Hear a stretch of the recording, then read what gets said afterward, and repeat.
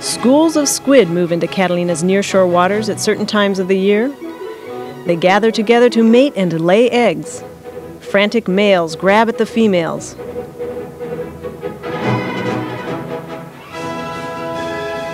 The arms of a male usually turn red when he pursues and mates with a female.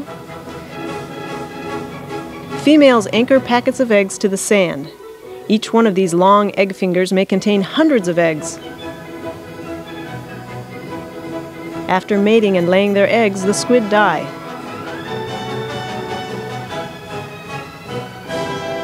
Babies hatch out of the egg fingers in 3 to 5 weeks.